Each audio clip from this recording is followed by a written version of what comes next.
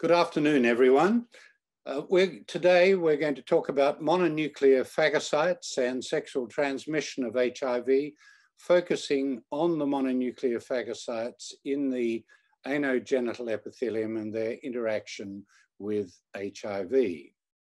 And the major immune cell target in the epidermis of the anogenital epithelium are Langerhans cells, and there's quite a lot of evidence that these cells are targeted by HIV, and they may be targeted either in mucosa, which has a thin or absent cornified layer or stratum corneum, such as vagina or inner foreskin, or through microabrasions, which may even lead down into the dermis, which will become relevant later in this application.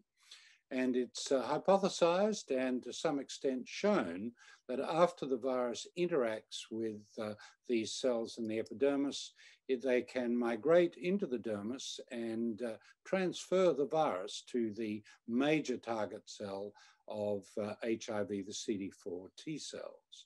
However, there are other potential targets for this virus,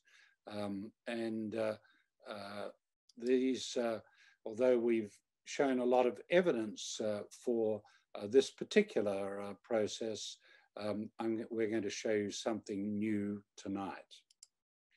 There are other mononuclear phagocytes in the dermis, the conventional dendritic cells type 1, the conventional dendritic cells type 2, the infiltrating monocyte-derived dendritic cells and monocyte-derived macrophages, the yolk sac or tissue-resident macrophages.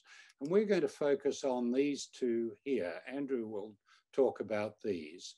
And we have just described recently that there is another major target for HIV in the epidermis, the epidermal CDC2 or conventional dendritic cell 2, which Andrew will go into in some detail.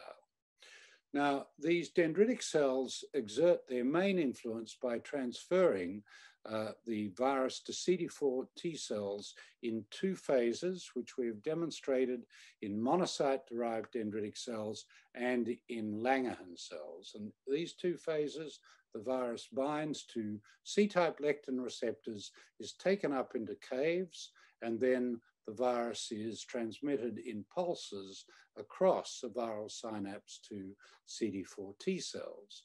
These viruses within caves are degraded endolysosomally, and so there is a dropping off of transfer over 24 hours. However, the C-type lectins also facilitate the transfer of the virus to CD4 and CCR5, the receptors on the dendritic cells, and replication can occur, albeit at low levels.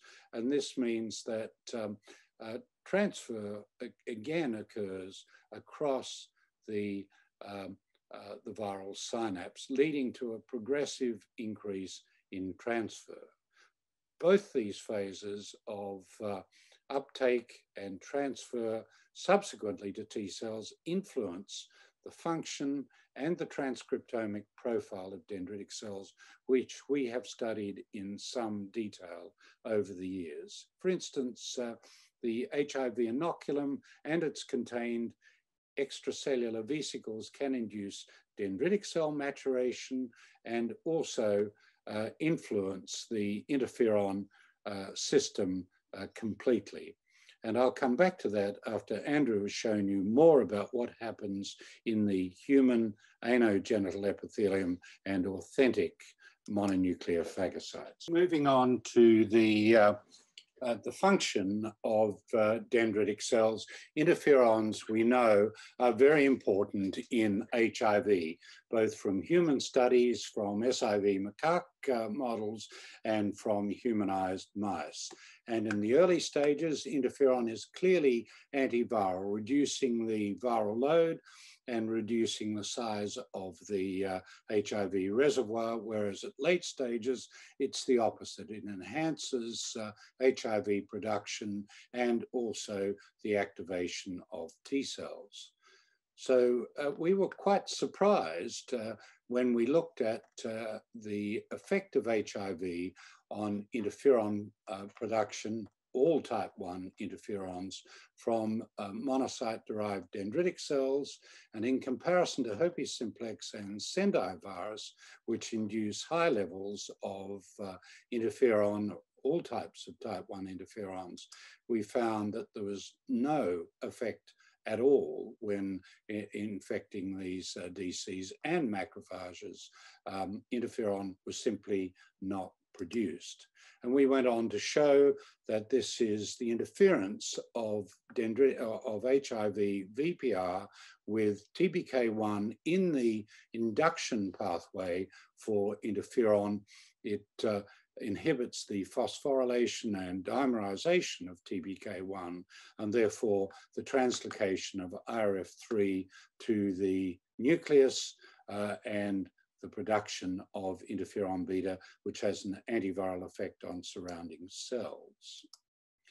However, amazingly, this virus induces a large subset, 25 of them, of interferon-stimulated genes, and all of these ISGs have a common feature of an IRF1 or 7 binding site in the promoter region, and we found indeed that IRF1 bound to this binding site and that IRF1 was critical in the induction of these ISGs, which occurred in 2 phases. It was initially induced by extracellular vesicles in the first phase, and then by de novo produced HIV RNA during the second phase.